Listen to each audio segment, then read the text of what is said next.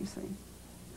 I would like also the young artists not to be so totally involved in the instantaneous vibrations of today, in that, and apply it to being an artist. It doesn't work. Solitude is important. Rolling up your elbows in art is still the only way to get it really all tightened up.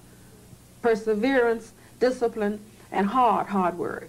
Time, in many senses, are sense very, very much of the priorities. Do you have a fervor about being the best artist you can? Because if you do, you must have a totally non-compromising attitude about it.